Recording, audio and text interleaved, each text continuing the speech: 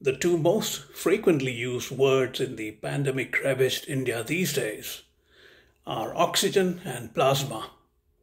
It's remarkable how, stripped down to the bare essential, life is so very elemental. It's with considerable anguish that I see such a flurry of requests on social media for either oxygen or plasma or both.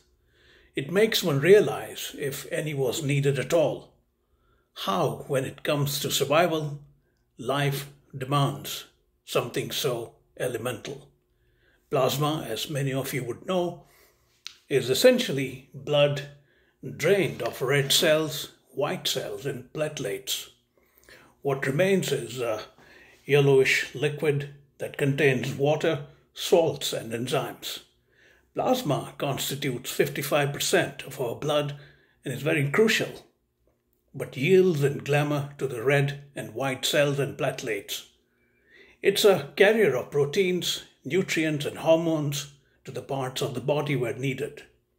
It's also where cells discharge their waste, which plasma then takes to where it can be cleared out.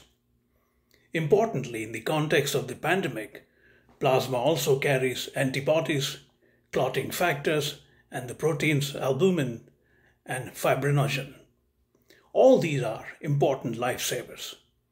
It is fascinating how life at that level is so clinical and so detached from all the prejudices that we carry in our brains.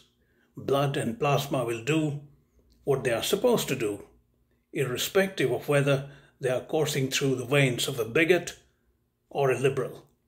We easily forget how everything we are anatomically is so agnostic to everything we become intellectually.